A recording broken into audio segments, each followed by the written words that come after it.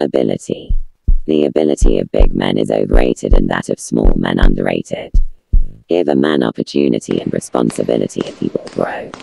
I pride myself upon recognizing and upholding ability in every party and wherever I meet it. Ability will see the chance and snatch it. Who has a match will find a place and scratch it.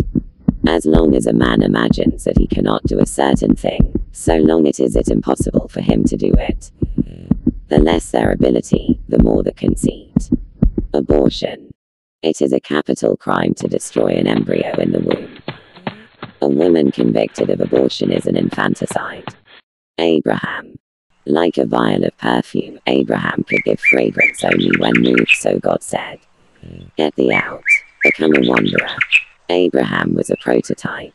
His experiences were symbolic of what happened later to Israel. Abraham discovered the first cause and demonstrated the importance to all mankind of the principle of divine God. Unlike Noah, who walked with God, Abraham walked before him, because Abraham drew moral force from himself and walked in righteousness by his own effort. When the Holy One contemplated the generations of Enosh and the flood, he said, "How can I build a world with such material?"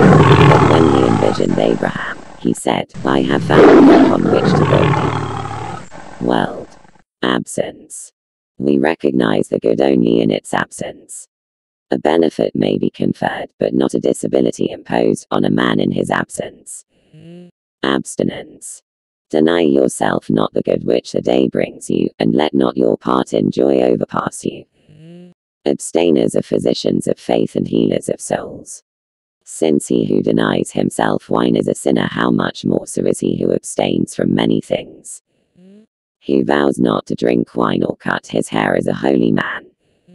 Are there not enough injunctions in the law that you must impose on yourself additional prohibitions? The holy law imposes no asceticism.